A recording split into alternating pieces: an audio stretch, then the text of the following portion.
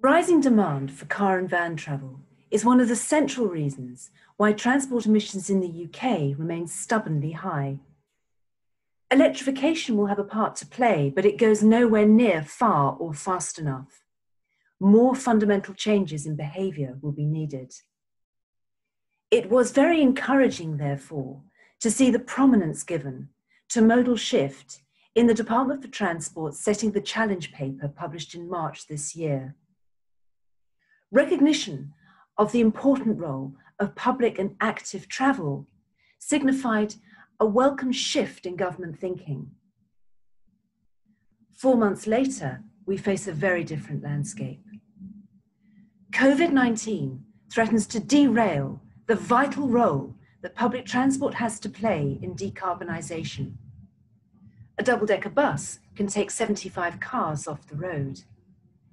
The massive increase in active travel is one of the high spots of the pandemic, but not all journeys can be walked or cycled. The impact of months of government urging people to avoid public transport is taking its toll. If public transport networks suffer long-term damage, there will be serious consequences. A 10% decrease in public transport connectivity is associated with a 3.6% increase in social deprivation. A third of people in the UK have deliberately caught the bus to have some human contact. And we must be careful that we don't replace one health crisis with another.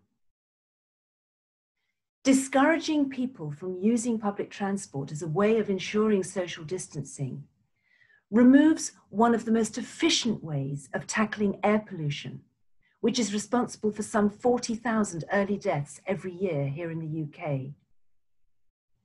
Diesel cars and vans are responsible for more than 2/3 of NOx emissions from transport.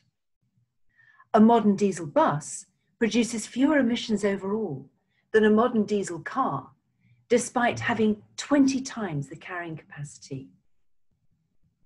Furthermore, recent studies have demonstrated a direct link between long-term exposure to PM2.5 air pollution and higher infection and death rates from COVID-19.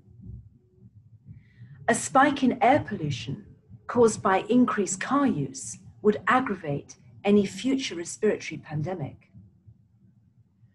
We need a green recovery that delivers on the net zero target. COVID-19 has accelerated some structural changes in the economy which should be harnessed to assist in decarbonisation. For example, digitalisation has transformed the way that we interact with the economy. There is a powerful case for investing in broadband rather than building new roads. At the same time, we need a more efficient system for freight and logistics. Otherwise, growing internet shopping will further exacerbate trends to slower traffic and worsening congestion to the extent that it could bring our roads to a standstill. In nose-to-tail traffic, emissions from vehicles increase fourfold. Public transport must be at the heart of a green recovery. As government attempts to encourage people back to work, it is becoming painfully apparent that there can be no real restarting of the economy without public transport. The fundamental role of mass transit in facilitating essential economic activity remains as relevant today as it ever was. The forthcoming national bus strategy must reboot buses, but it must also maximise the wider social, economic and environmental benefits of bus travel. Instead of building new roads, we must make better use of our existing road capacity by use of demand management measures, like the workplace parking levy, city centre entry restrictions, and road pricing. And we've got to get the price signals right. At a time of record low oil prices, the Chancellor really should take the opportunity to increase fuel duty. The freeze in fuel duty since 2011 has caused 5% more traffic an additional 5 million tonnes of CO2 emissions, 250 million fewer bus journeys, and 75 million fewer rail journeys. Instead of planning for vehicles, we need to plan for people and places.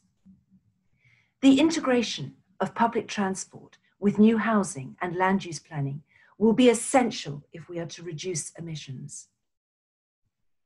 New developments in urban centres, well connected by public transport, can stimulate 50% more economic growth than equivalent developments located on the fringe, whilst dramatically reducing congestion and pollution.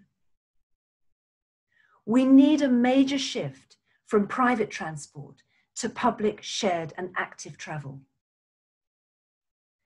The Transport Decarbonisation Plan will need to address every aspect of how we live our lives. Decisions about where we work, how we purchase our goods, which car we buy, how we travel, or whether we even choose to travel at all, will be critical in determining whether or not we are able to bring emissions down onto a safe trajectory.